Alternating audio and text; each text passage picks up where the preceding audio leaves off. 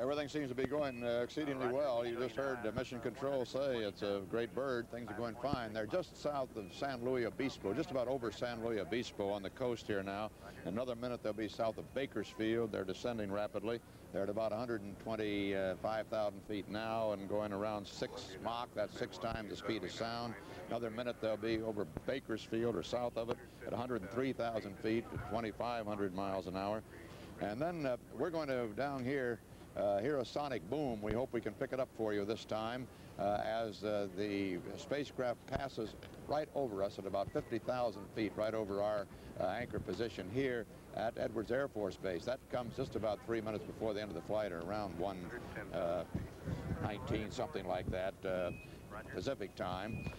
In other words, another 14 minutes from, or what, 8 or 9 minutes from now, Leo. Everything's gone well as a spacecraft. Now the orbiter gets its real test. Does it fly like an airplane? That test is coming just now, and in the next 10 minutes we'll know, and of course we expect it to. It's going to be a tough landing, as Leo said before, much rougher than the first one. The wind has come up here on the ground to 25 knots. That's around 25 miles an hour. What it is up there where he's got to make that critical turn at around 30,000 feet, we haven't heard lately, but a little while ago when An Young ran a test flight through there, it was at 90 miles an hour. So he's going to be flying a bird with no power at all, a dead stick landing, as it used to be called in the days of the quiet birdman. And the Walter, pardon me for interrupting, but I think on the screen we can see the orbiter now. I believe you can.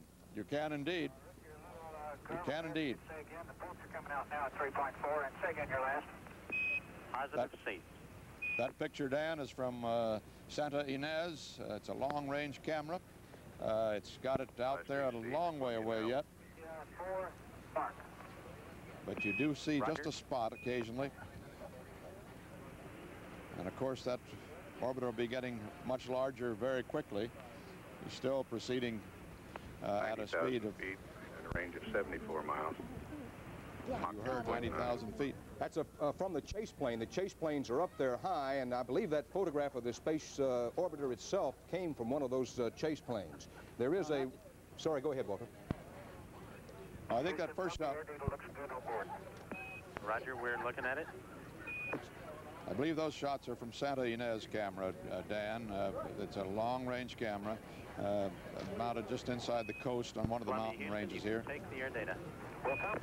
Well, from wherever the shot came, what a welcome shot it was, and I'm not ashamed to say so. What a thrill it was, even though we've seen it before, to see that spacecraft come back into sight, and with everything working fine, and the astronauts hearing the voice of Joe Engle, the pilot. PTI 5, mark. You're getting chase plane pictures now, of course, Dan. And there is a woman astronaut, Kathy Sullivan, in one of the 2 chase planes that meet Columbia at about 35,000 feet. And we have a wind update for you and a weather update. You've got a very thin layer at 25,000. The winds airborne are as briefed, and on the ground 220, 18 knots, gusting to 24. Altimeter's 30.07. You got 60 miles viz underneath. Over. Walter, in that picture you certainly get a sense of how the orbiter is hurtling down toward Earth. Yes, it's flying like an airplane, but with that weight and speed, how it is hurtling toward Edwards Air Force Base. 68,000. Oh yes, he descends about 9,000 feet in the very last part of the maneuver in just a matter of seconds. We should be getting the sonic boom here in about another 20-30 seconds. Let's listen for it, Leo Krupp. Engle continuing to fly the test maneuver.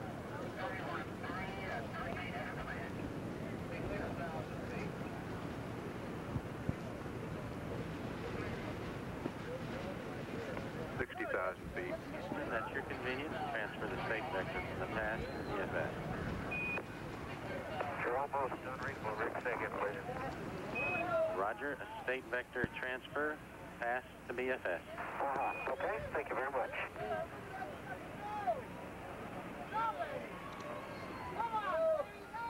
PGI 7, mark.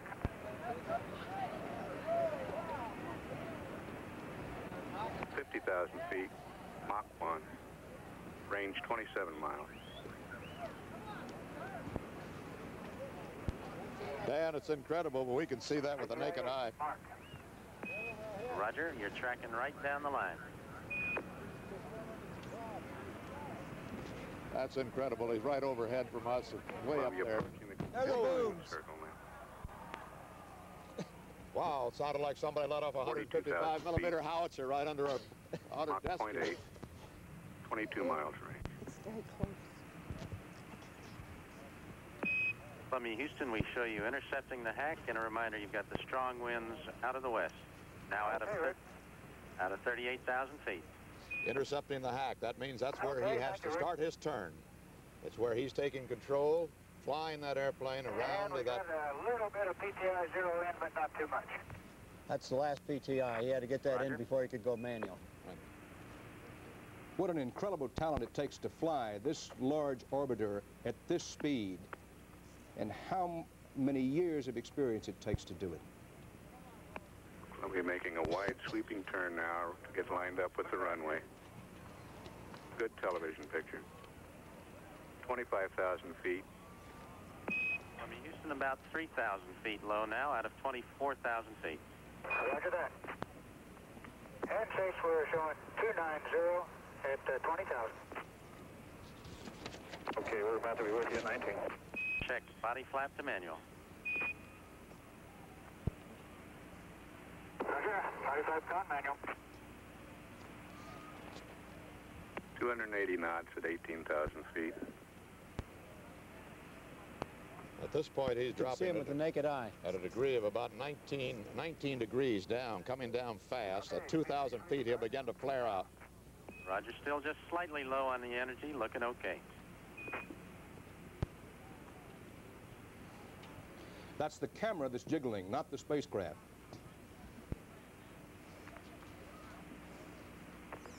Nine miles range at 13,000. Speed brakes coming close. Chase is aboard. You can see the chase plane Roger, just below. slightly below glide slope. You're below the glide slope. You have a go for auto land. Okay, Rick, thank you, sir. How serious is that being below the glide slope, Leo?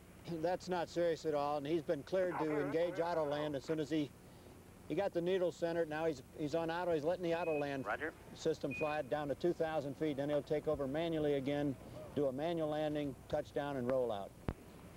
He's now completed his turn through the dangerous wind buffeting, so he's coming in directly into the wind, and he's in good shape, right? That's right. There's Check speed brake auto. Okay, speed brake, body flap, auto, everything's off. Thank you. I anticipate he won't roll out near as far as John Young did because with this strong wind, he'll stop much shorter than the intersections of the runway.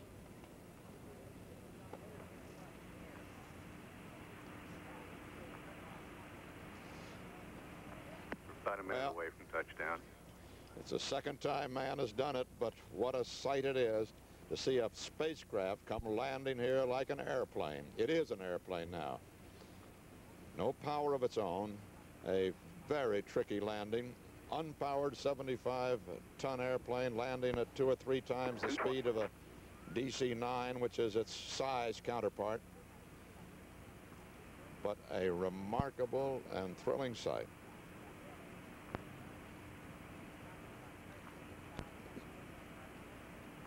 At 3,500 feet. The clouds cooperated here. 50 knots. 2,500 feet, speed brakes are closed. We're at 270 knots. He's got the brakes closed because of this high wind. He's a little low on energy, so he closed his speed brakes early. Okay. This is the end of a 5,000 There come his wheels. There come his wheels, Leo. Wheels down. That was the last critical function, really. Get those wheels down. 30, 20, 10, 5, 3, touchdown. Nose gear 15. How about that? Now watch. What a beautiful landing. This is critical when the nose slaps over. Joe's letting it down nice and easy. Thank you, Chase. That was beautiful.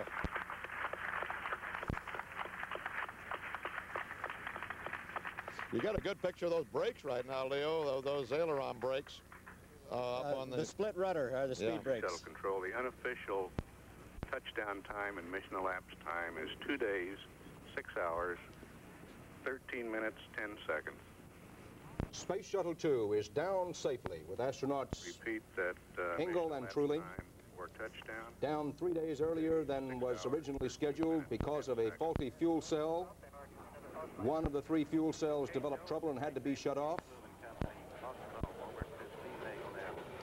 But most, if not all, of the scientific experiments and experiments with the spacecraft itself for which the flight was designed were accomplished.